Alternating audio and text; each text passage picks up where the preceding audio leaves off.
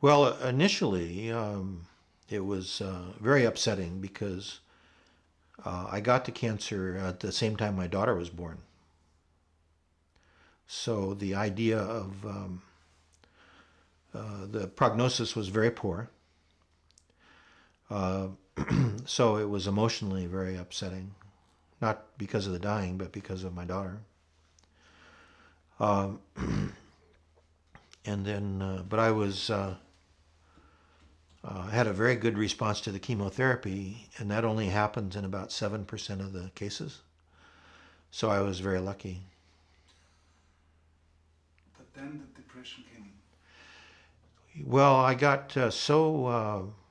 there were so many treatments, and since I have a scientific background, I got very preoccupied with researching everything, micromanaging. And so my life just kind of got narrower and narrower. I got more exclusively focused on the cancer. And I became more withdrawn. Uh, Finally, my daughter and friends sort of told me that I needed to do something. So I tried a couple antidepressant medications briefly, and I did counseling once or twice. And being a psychologist, I probably didn't give them enough time because, psychologists are supposed to know it all. And but there was no lasting effects from any of that. So, well, I had for years thought about maybe trying LSD or psilocybin, but I knew what the risks were, and so I didn't want to try it unsupervised. And as it turned out, it was a good thing because the initial experience on the psilocybin was very frightening. So it was a combination of having some confidence that psilocybin would pop me out of the depression, and then also my professional curiosity. But I had no previous experience with psychedelics, so I didn't know what to expect exactly. The induction or the beginning of the effects start in about 10 minutes, and and what happens is that things that are normally familiar, both things in the room and just feelings, all of a sudden they start feeling unfamiliar. And it's like your brain is going offline, one part at a time. And so for the first hour and a half, it was pretty frightening because I was fighting it. I was resisting. I wanted to open my eyes and make things snap back into place. If I didn't have the help of the people there, I would have left the room and tried to walk around and get things to focus back in again, to look familiar again. Um, but so I think had I not had the help, I would have missed the experience, the therapeutic experience, and I might have hurt myself. So the supervision, I think, is very important that it be done properly. Yeah, after about an hour and a half, I had no sense of time, but they told me that after an hour and a half, I calmed down and I seemed quite tranquil and comfortable. My experience inside my head was being just in a void. I had no sensory experience, no sounds, no. Uh, there were no thoughts going across my mind. I had just a little bit of a visual sensation, but it was all in my head. I didn't have my eyes open. Um, and At one point, I thought I might be in a cathedral, and I thought that it might be a good chance to talk with God. So I, just in my mind, I said, well, if there was ever a good time, this is it. So, talk to me. And nothing happened. I did it again and nothing happened. Um, but mostly, there was just an experience of familiarity or tranquility, and uh, just a very a very comfortable feeling, but there were no things of any kind in it. No other people, no architecture, no ideas for the most part, there was nothing left over from the everyday reality that was in that space.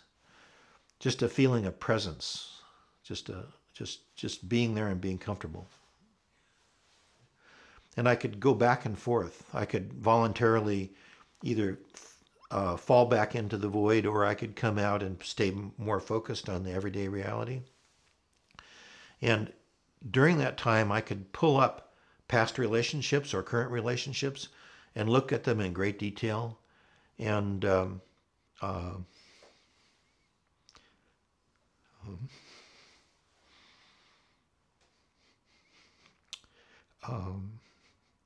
it was as if I was, sorry. Yeah. It was as if I was looking at them with no ego. I could look at them objectively. So there were tears associated with that. And, but also a number of insights that stayed with me afterwards. So the depression itself lifted, except for a day to a week, just a few days. I might fall into a depression, but I can pull myself out of it pretty easily. So for all practical purposes, the depression has lifted, and that was the goal of the study, of course. But there have been a lot of other effects. It seems to have changed the way that my mind processes things. I've gone from micromanaging things, being controlling, to being trusting intuition, much more spontaneous.